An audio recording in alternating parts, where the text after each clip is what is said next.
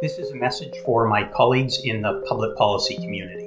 Although COVID has hit many Canadians hard, some of us haven't experienced the same dramatic economic consequences that others have suffered. The kind of work I do means that I am one of these privileged Canadians. So I'm choosing to take it personally that the impacts of the pandemic have been so gendered and racialized and have hit the economically vulnerable the hardest. Governments will make choices over the next few months, but I think we all need to make individual choices to help those who have been unfairly impacted by the pandemic. We all have agency in this recovery. The recovery isn't something that just happens to us. We can shape what it looks like.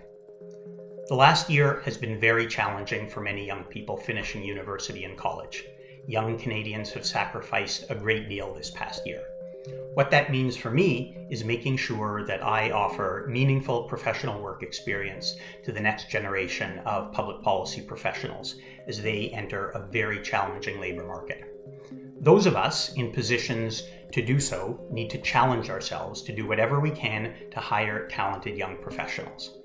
So I will be making 2 summer hires that I wasn't intending to make. I know many of my colleagues are already planning to hire summer interns or offer contracts to recent grads. I'm challenging my colleagues in policy, in research, in consulting shops to be intentional about stretching our budgets and make an extra hire or 2. This COVID cohort of students is so good and has been through so much. At Ryerson, over the next few weeks, we will also add learning modules to help ensure that recent grads have the public policy job readiness skills that employers are looking for. So stay tuned for more details.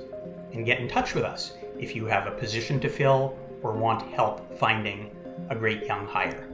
But right now, this is a challenge.